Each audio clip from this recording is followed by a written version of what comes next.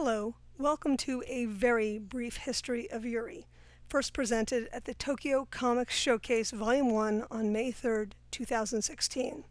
And when I say very brief, I mean we'll cover 100 years in 6 slides, so let's begin. We will begin our history of Yuri with the works of Yoshiya Nobuko-san.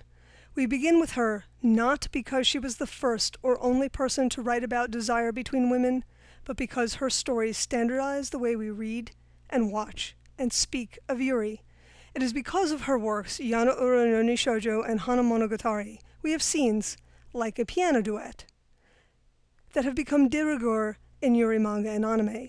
Without Akitsu and Akiko in the attic room, we would not have had Utena and Anshi in the tower at Otori. Without Yoshiya-sensei's seeds, our garden would be less full of flowers. Stories that ran in girls' magazines of the 1930s, like Otome no Minato, centered the S relationship as a form of sisterhood beyond blood ties and a deep, intense, almost relationship that still is the core of many Yuri stories. It is almost impossible to remove the big sister-little sister relationship from modern Yuri and still have it make sense, because in so much Yuri, there are no lesbians. Sisterhood is still a common image. In the mid-20th century, modern girls could live happily within traditional S roles, as in Sakura Namiki, but women who loved women were tragic but noble figures. Being a girl prince meant that the princess could not live a happy life as a woman, something readers learned from Sapphire in Ribbon no Kishi, and her spiritual descendant, Oscar from Rose of Versailles. Simone in Shiroya no Futari, the manga I consider to be the first truly Yuri manga, and Claudine discovered that, even for a strong woman, the act of loving another woman was, in and of itself, destructive. To love another woman as a woman could not be a prince, as Erminia found out in Paros no Ken. Something had to break under the pressure. Modern girls were becoming postmodern women, and gender and sexuality were being discussed, not in the same terms we use now, but for the first time people read stories of women who were strong and queer. Magical girls who rescued princesses became more common in the late 20th century. By the 1990s, girl princes are noble and charming. They combine masculinity and femininity in a new hybrid form. No one was being forced to pass as a prince anymore. They were heroes as themselves. We can look back to Sailor Uranus and Tenjo Utena for subversions of the magical girl heroine archetype. Utena wanted to do the rescuing herself, while Haruka wanted only to fulfill what she felt was a fate that burdened her. Neither of them had any intention of waiting around for a prince to rescue them, or living as a tragic girl prince themselves. In both Sailor Moon and Shoujo Kakame Utena, magical girl princes lived lives that were bound by fate from the beginning, but unlike their predecessors, they could escape the prisons of their fate and ride off to a happy future in a car or in the form of a car.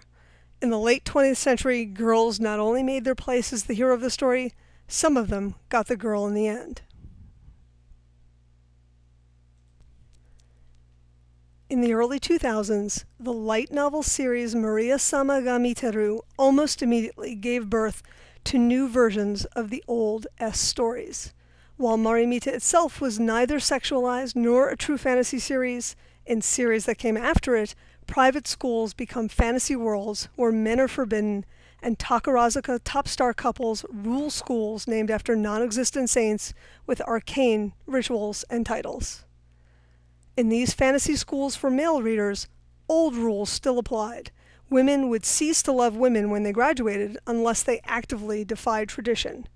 It is in stories for girls that women find salvation in their love. For example, Sato Sei, having experienced a tragic lesbian love, grows from the experience and finds herself stronger and more mature for having loved and lost.